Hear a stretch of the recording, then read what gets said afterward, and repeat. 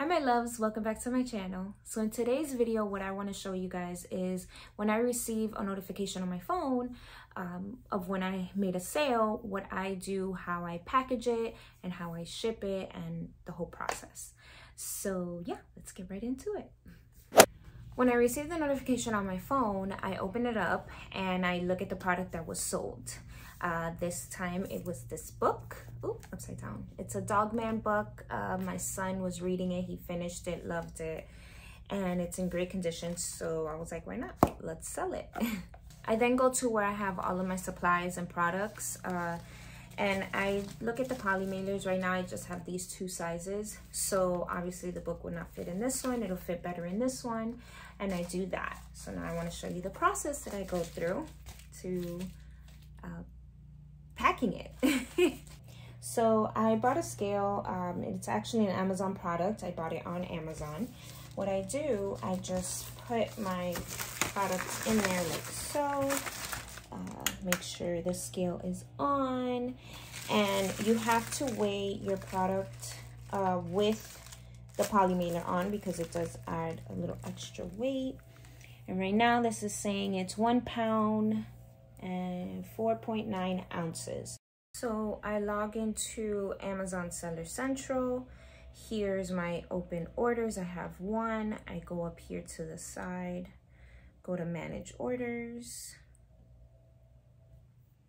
And from here, it'll tell me the book and everything. So you can buy shipping directly on Amazon. It makes it easier for me. That's the only time. I've never bought it from a third-party company, but you can. There's one called Pirate Ship that I've heard about. That's pretty good as well, but it's easier to buy it here. So what you do is you go to buy shipping, and then you put in the dimensions of your poly mailer. So I would do that. This poly mailer, it says it on here, like the dimensions. So this one is length 11 and 8.5 and height 1. Just put 1. Apply. And we had said it was 1.49, I believe. 1.49. And from here, it'll tell me how much the shipping will cost me. So right now, it'll cost me just $3.49. But you can use other, processes. It'll get there faster if anything, but we're just gonna use that one. And you select buy shipping.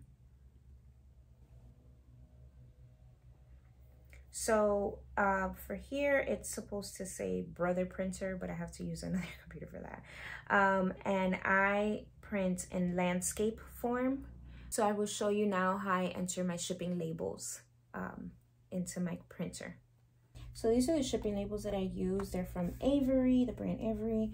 5126. There are 2 labels per sheet, so that makes it so much easier. So I really like these. So what I do is I put it upside down. I open my printer, put it in there, close. So now that I printed the shipping label, you see it's on one side, which is perfect, so I could use this one from a later order. I just go ahead and I'll just do what I usually do. I always take out the item, put it flat. Ooh, don't want to show people's addresses. And I just put it on, you see? Put it on here, nice and neat. Now I have these little stickers that I use. They say, please leave a review. I don't know if you can see it. And this other one says, thank you for your order. Now, up to you if you want to do it, but I think it's cute. So, quick, normal, put it in. Off. close it nice. I take my little stickers. I put the please leave a review on the back. And then I put the thank you one on the front.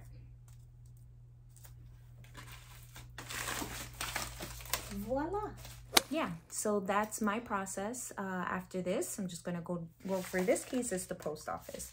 You can use UPS, FedEx, but whichever one you bought the shipping from, that's where you go. Make sure you drop it off to the right spot. But hopefully you guys liked this video. If you did and got anything out of it, please hit that thumbs up, hit that subscribe button so you can get more from me. I'm going to be posting more, and I'm gonna get better with editing these videos and doing better. So yeah, see you guys soon. Bye, my loves.